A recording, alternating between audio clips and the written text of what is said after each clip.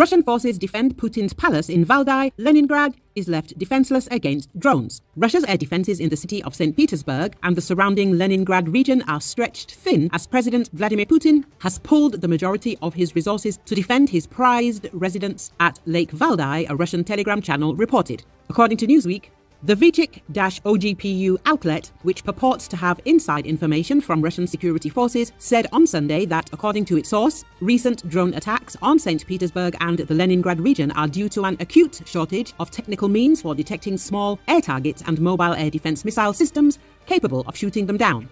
Russia's Pantsir S-1 air defense systems were deployed to protect a particularly important facility in Valdai, the Telegram channel said. Ukraine launched a drone attack on January the 18th on the St. Petersburg oil terminal. It marked the first time a drone had targeted Putin's home region, Leningrad, since the full-scale war in Ukraine began. One of the drones launched in that attack flew over Putin's Valdai residence, RBC Ukraine reported, citing a source in the special services. Putin's residence in Valdai is located in between Russia's Tver and Novgorod regions, some 250 miles away from the Kremlin.